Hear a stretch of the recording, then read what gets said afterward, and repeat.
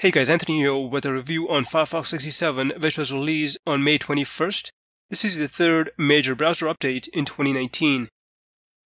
In this video, I'm going to cover some of the key changes in this new browser update.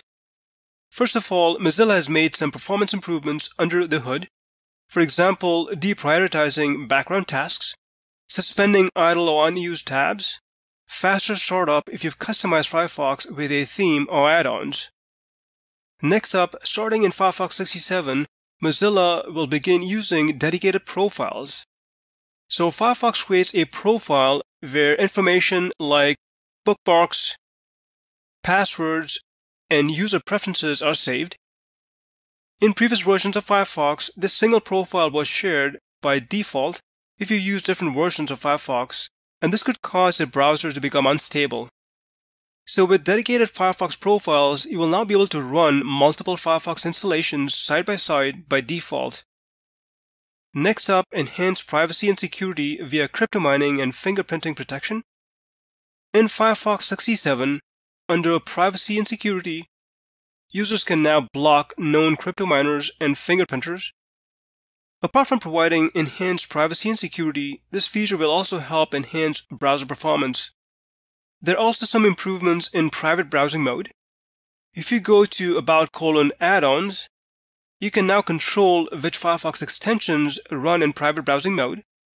So if you click on a specific extension, you will see these options to allow and don't allow. Also now you have the option to save passwords in private browsing mode. So while we are on the topic of the password manager, you now have easier access to your logins and passwords via the Firefox menu. Additionally, you have the option to disable autofill logins and saving of passwords. In terms of pinning Firefox tabs, tabs can now also be pinned directly from the Page Actions menu in the address bar. We will see this option to pin tab. Firefox screenshots has been a popular feature. In previous versions of Firefox, you could save your screenshots to the cloud on the Firefox server. Starting in Firefox 67, this option will be disabled, but you will still be able to download screenshots to your local drive, as well as copy it to the clipboard. Finally, you will notice the Firefox profile icon in the toolbar above in the top right corner.